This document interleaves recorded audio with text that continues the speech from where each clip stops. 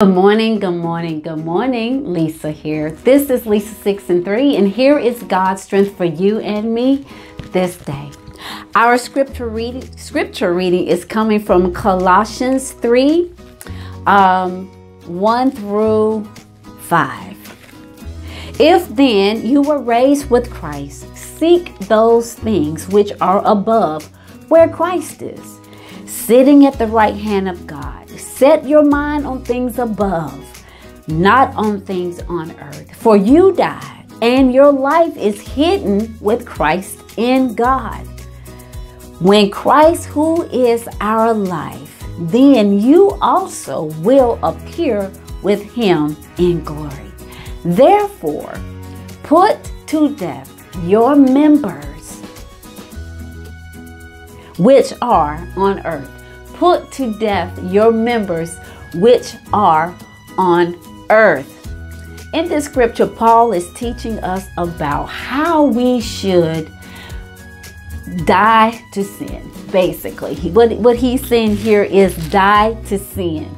And when we look at the word therefore at the beginning of verse 5, it says, therefore put to death. Because of all of the benefits you will get from 1 to 4, because you will be with Christ, right? Because Christ died for you, because we are now seeking for things above and seeking the things that are of the Lord, you need to put away all sin. You need to die to sin. And that's what that put to death your members which are on earth. Your members are your desires. Anything that is not of God, we have to put them away. Why? Because we want to be with Christ.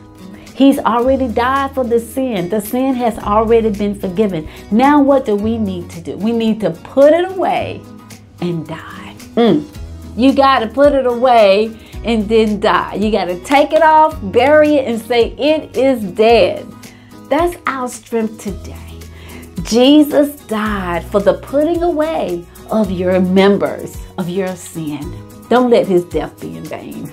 This has been Lisa with Lisa 6 and 3. You go, make it a wonderful day, and I will see you tomorrow morning. Be blessed.